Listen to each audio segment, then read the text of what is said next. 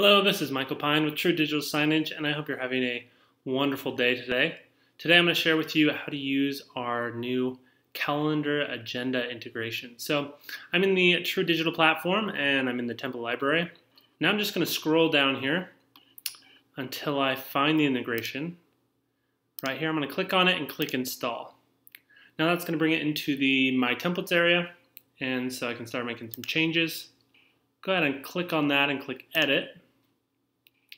And we'll see a preview of what it looks like. Now, we don't have any events to display right now because we haven't linked any calendars to the template. So I'm going to go ahead and click Edit Template. I'm just going to click on that block right over there on the right, and you'll notice a space for a calendar URL. Just going to want to delete whatever's in there.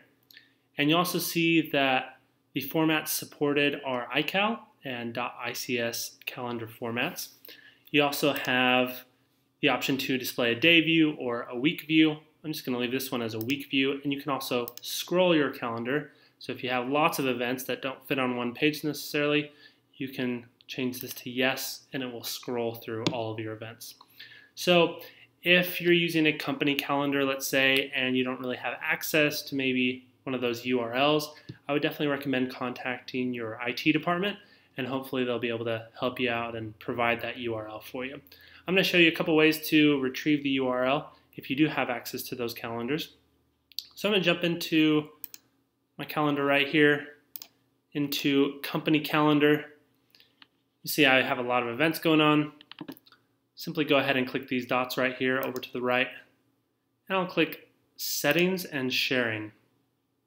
From here I just scroll down, and then I'll find Secret Address in iCal format. Go ahead and double click that and right click and copy it. And then I'll just go back into the truDigital platform, come into this calendar URL, paste that URL right in there, then I'll go ahead and click Save. From there I can go ahead and click Save Changes up at the top left, and I'll get a preview of what my calendar looks like. So now you see it's scrolling through, and I have all my events for that week.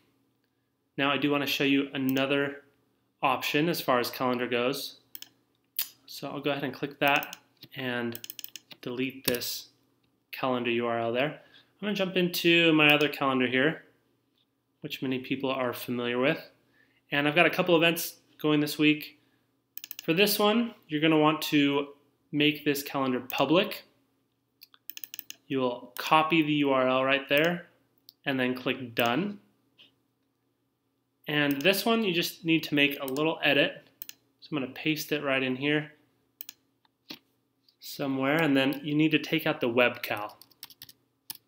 And then you'll just add HTTPS. And you go ahead and copy that. Go back to the truDigital platform and paste that link right into the calendar URL, and go ahead and click Save, and then Save Changes, and you'll see that the calendar has now been included. So if you want to spruce it up a little bit, you can edit the template, you can change the text out here. I'm going to put company calendar. Go ahead and do that. And if you want to change the background, you can click the bar up there at the top and pick a particular color, upload your own image, or use one of our preset images. So just go ahead and use this one. Click Save. And again, when I click Save Changes, we'll see a preview of what it looks like. So the nice thing about this is the template automatically updates whenever you make changes to your calendar, where if it be in Google or whichever calendar you might be using. So you're always going to have fresh content that's being displayed through your calendar. So I hope you enjoyed that tutorial. If you have any questions about how to retrieve the URL or how to use the calendar, please let us know.